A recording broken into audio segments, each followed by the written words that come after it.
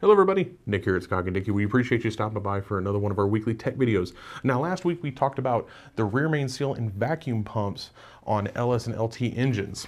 Today we're talking about LT engine vacuum pumps, but this time we're talking about the factory vacuum pump that came on the 2014 and up trucks.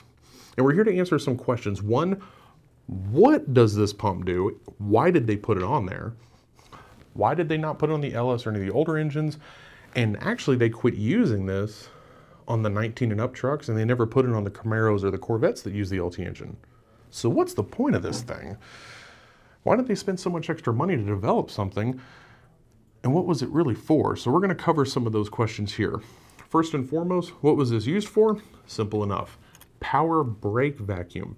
It did not do crankcase vacuum like we were talking about in the previous video last week.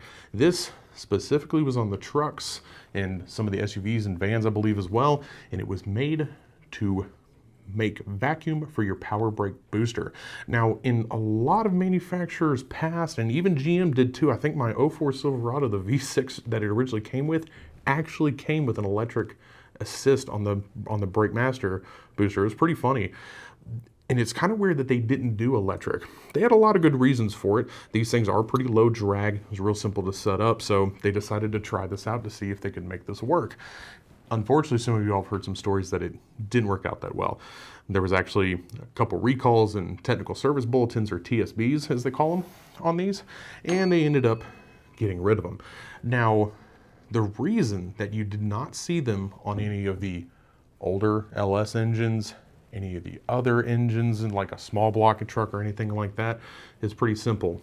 These run displacement on demand and variable valve timing, and it can cause problems with the brake booster. It actually was a reported issue that customers sometimes would experience on the 07 to 13 trucks that had VVT and DOD. That does affect the engine's vacuum draw on the booster. So you're going down the road, maybe DOD has cut it down to 4 cylinders, and all of a sudden a deer runs out in front of you, like sometimes we experience out here in West Texas, and all of a sudden you need to get on the brakes real quick.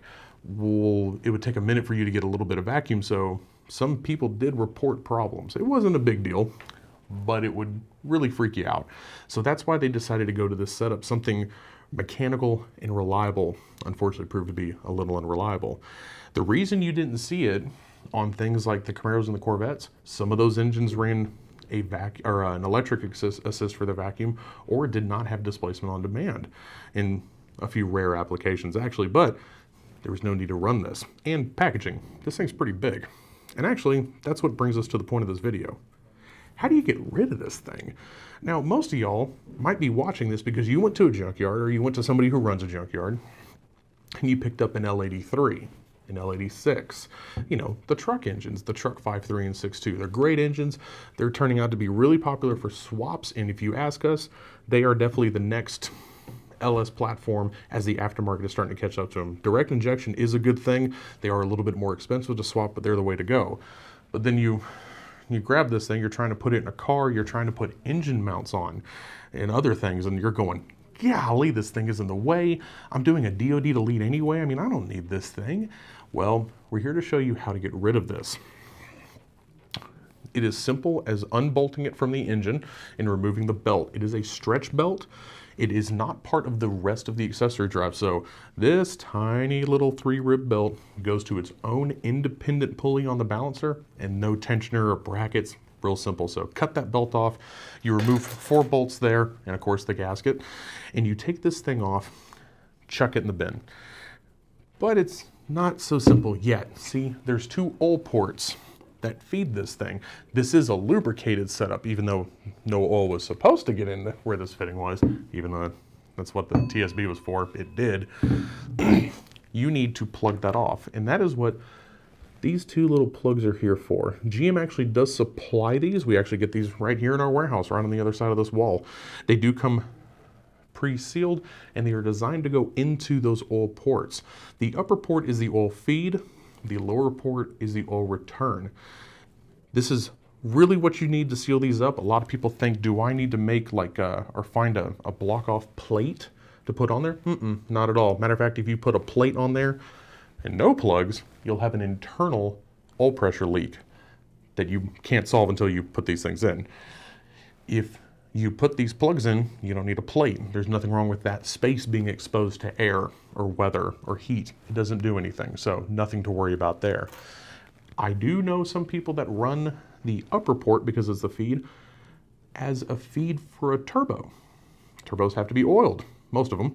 So they actually have fittings. ICT Billet, Russell, and others have fittings that actually will fit in this same spot, gasket and seal up to the block, and will provide you with a nice oil feed. You can't run the bottom as a return. Unfortunately, oil returns have to be pretty large because they are just a gravity-fed return, so no, you can't do that on a turbo setup, but you can on the feed. So it makes it really, really easy to set up. If you can fit it though, we have seen ICT Billet, Dirty Dingo, Holly, many others. The adapter mounts and the plates for LTs to fit into old school applications. Most of y'all are doing the same thing everybody does. You're swapping it into a classic car or truck. They do get in the way, and sometimes that's why you had to remove this pump. Well, sometimes you can't use those for a turbo feed, but that's okay. There's other spots you can use too. But if you're wondering what the torque is for these, it's actually not that bad. You can see that it's got a small taper to it, and that's along with the thread sealant. That's how it seals to the block. So good and snug, you're perfectly fine, and everything will be ready to go. We did cover the old cooler delete, which you probably needed for engine swap fitment, and we knew this one was going to be pretty important as well.